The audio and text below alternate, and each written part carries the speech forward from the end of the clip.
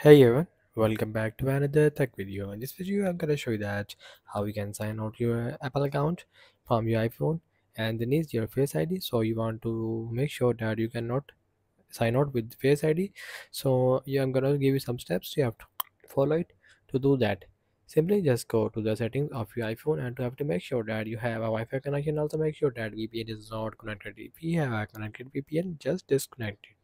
After that, simply just go to general section and just software update, and here you just have to just update it to the latest iOS version in your iPhone, maybe iPad. After that, simply just go back and just scroll down and just see there is an option of VPN and device management. Just disconnect from VPN from here. After that, simply just go back and just simply just again scroll down and you just have to turn off your Face ID. Just go to the Face ID and password, just type password, and here you just have to just go to the Face ID, and here you just find a Face ID. Require attention for Face ID, just have to just turn it off. After that, simply just go to the scroll up, and here you just have to just iPhone lock, just have to just tap all of it from here. You just have to turn all off from here.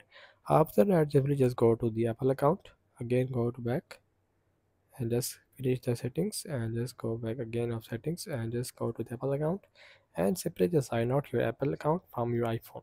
So that's this video. Make sure you like our video and subscribe our channel for more tech related videos.